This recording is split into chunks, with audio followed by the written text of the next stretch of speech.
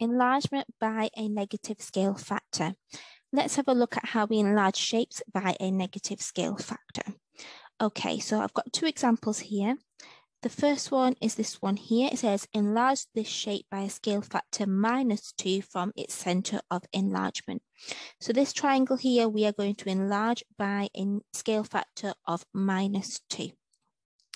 So the first things first, this is what we have to do. So the minus just means change of direction. The 2 means the shape's going to be doubled, but it's going to be in the opposite direction. So this is what I do. I take the center point and I see, well, how do you get from this to this point here? Well, I'm going 2 and 1.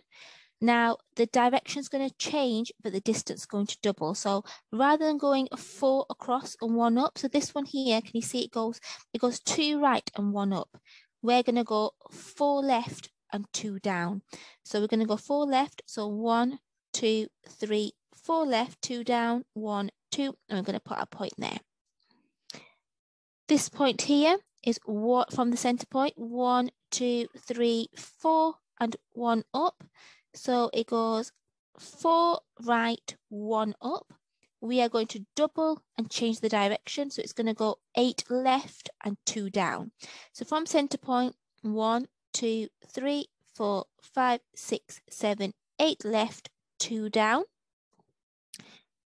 This point here, it's going to, well, I'll go up this way. 1, 2, 3, 4 up and 2 right.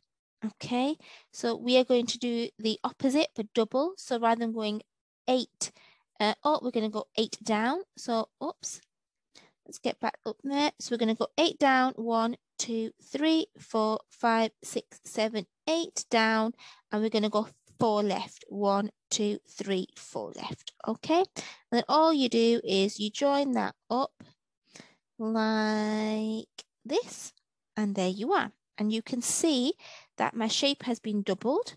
Yeah, because look, my base here now is 4 and my height is 1, 2, 3, 4, 5, 6. Now your height here was 1, 2, 3 and your base there was 2. So my triangle has been doubled, but the minus here means change of direction. The shape's changed its direction. Okay. What you'll find is your shape will go onto the other side of the center point, okay? So first it was here, but now my shape's this side. It's on the opposite side of the center point. Let's have a look at the next example. It says enlarge the shape by a scale factor -4 from the center of enlargement. So again, well, here I go 1 back and 1 up. So it's times in by 4 this time. So rather than 1 back, I'm going to go 4 forward. So you can either say left or right. Sometimes, you know, people like to say back and up, or, you know, forward and down, or sometimes people like to say left and right. So the previous example, I used left and right. Now I'm going to use back and forward and up and down. That's 1 back, 1 up. So I'm going to go 4 forward, because I'm timesing it by 4. 1, 2, 3, 4 forward, and rather than 4 up, I'm going to go 4 down. 1, 2, 3, 4. Okay, this next one here, I go 1, 2, 3 back and 1 up. So I'm going to times that by 4. So 3 times 4 is 12. So I'm going to go 12 forward. 1, 2, 3, 4, 5, 6, 7, 8, 9, 10, 11, 12. And I'm going to go 4 down. 1, 2, 3, 4. This one here, I'm going 1, 2, 3 up and 1 back.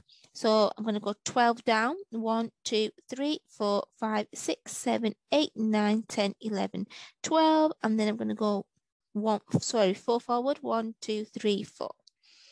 Okay. And then you can see where the other point goes, because it's just a square, isn't it? Let's just double checking to make sure it's not a rectangle. And there we are. Okay. Let's see, has my shape been times by 4? Well, I've got 2 base and 2 height. So now I've got 1, 2, 3, 4, 5, 6, 7, 8. Yep. 1, 2, 3, 4, 5, 6, 7, 8. Yes. Okay. My shape has been enlarged by a scale factor of 4, and the minus means it's on the opposite direction. I hope that was useful. Thank you for watching.